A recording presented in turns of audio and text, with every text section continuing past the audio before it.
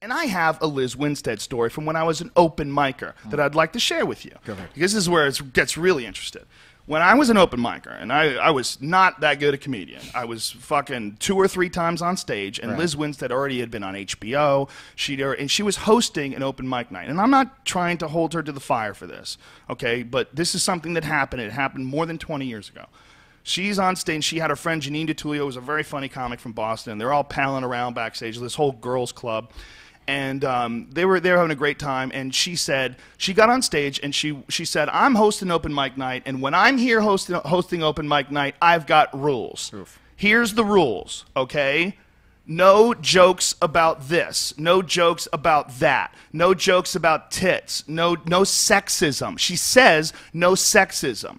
She says no gay jokes. She has a list she's reading, and she decides that she's going to interrupt the stand-up comedians while they're on stage and stop them from performing their jokes and interrupt them because she decides that a joke is racist. She decides that a joke is sexist. So there's a door next to the stage. So the comedians are on stage, and she's getting on stage and interrupting individual performance. Stop, stop, stop. That's sexist. So this guy, Brian, I forget his fucking name. He was a very funny guy, but he was particularly shy. And he was an open micer, a career open micer. He was a guy that had been doing... Are you checking your Twitter, bitch? Pay attention. Yeah, sorry. Pay attention. He was a guy who would struggle to keep it together on stage every time. And he was a very gifted comic writer, but a very uncomfortable performer. He had a really hard time performing.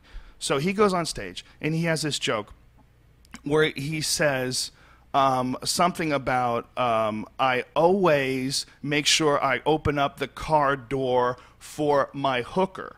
Right.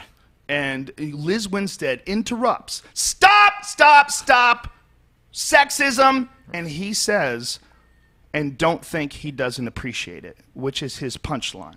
Okay, so she's standing on stage right after he says that, and she stopped him, and he's so awkward. He's got his eyes closed during his fucking thing.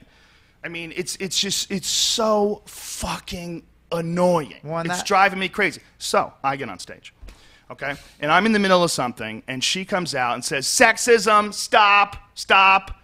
And I said, Lizz, don't you get enough fucking attention? I go, you go on stage every night, you have this HBO special, you're a national headliner, and yet you can't let an open micer have 5 minutes to try to say whatever the fuck they want to say. You have to come on and interrupt. And so she says to me, you know, I know the people who own this club. I'll just let you know right now. This is 100% real.